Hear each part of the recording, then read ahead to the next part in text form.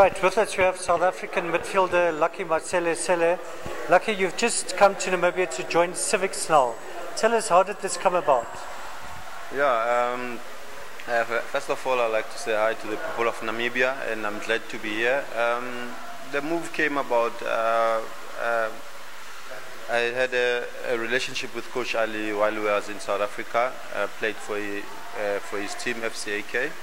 And we had a good relationship there, and we won a couple of trophies together there. And he asked me to come this side, he asked me if I like to come this side in Namibia. Then I spoke to my family, and after that I agreed to come here and to come and play football, you know, because I love football so much. I've been playing as a professional in South Africa for 13 years now.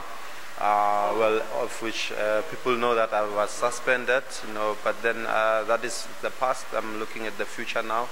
So I'm here to revive my game and to help Civics. Yeah. Right, now you've been here a short while. Have you trained with Civics? How do they look, and how do you think you can do this season?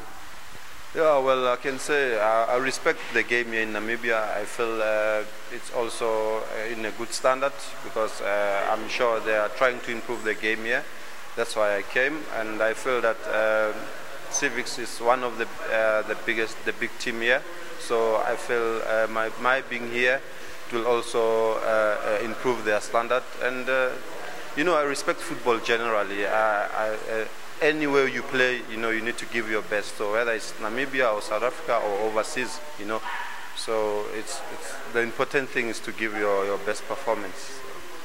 Right, and for your fans back home, and maybe for the Bafana selectors, do you think you can still play for Bafana? Yeah, well, you'll never know, you know, but for now I'm just concentrating on myself, you know. I've played for Bafana, but then, you know, we don't all get the same chances in life. But then for me, I just came here to play, and to my fans, I'd like to thank them for supporting me throughout, and I promise them that they will see the committed Lucky Maselesele.